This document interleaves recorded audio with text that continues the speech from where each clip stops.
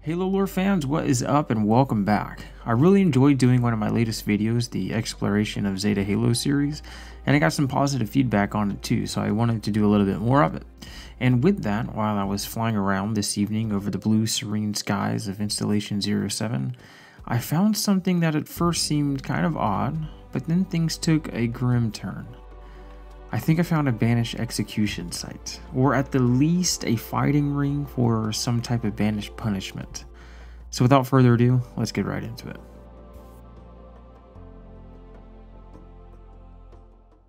Like I said before, I was flying out over Zeta Halo today, trying to discover, or rather uncover, any ancient mysteries that I could find. I was mainly flying over Forerunner architecture, wondering just what purpose all these metallic structures serve, as well as pondering over the scarred and blackened battlegrounds of the ring, hoping that in the upcoming book Rubicon Protocol that we get to see why these specific areas look the way they do. But as I was flying around, I saw this triangular shape with a giant Banished logo in the center of it. And I sort of just flew around it and wondered what it was. It really wasn't near anything and seemed kind of odd just to be by itself. There was no evidence of any soldiers there currently nor previously, so I continued on my flight, not thinking much of it. That is until I found another site just like it, logo and all, on the opposite side of the map. And that is where things got kind of weird. As I took a closer look at it, I saw a dead brute warrior hanging over the side of the triangle, with another dead grunt inside. But inside with them, and not dead by the way, was a banished chieftain with a gravity hammer. And I knew for a fact it wasn't me who beat them because I had not flown into this area yet. Now, according to banished rules and standard practices, historically chieftains are only replaced when they are forcibly supplanted by another in their clan.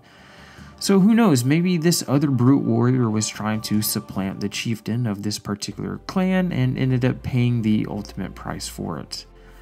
After me and the chieftain had a quick brawl, I went on to see if I could find any other of these, sites, supposedly execution sites or fighting rings. And after a long while, I did indeed find another one. So there are at least 3 of these in the campaign, and possibly more if I continue to search them out. This one, however, with no bodies around, dead or alive, did have some blood stains on the side of it, indicating that some type of fighting had taken place there. The Banished are a merciless group of individuals who only recognize power and might. Even saying part of their name, the Banished, refers to the weaknesses of their bodies being banished when they join the zealot ranks of Atriox. So in my headcanon, it is entirely possible that these triangle-shaped banished locations are indeed execution sites where the weak or disobedient are taken out to be taught a lesson by their fellow chieftains.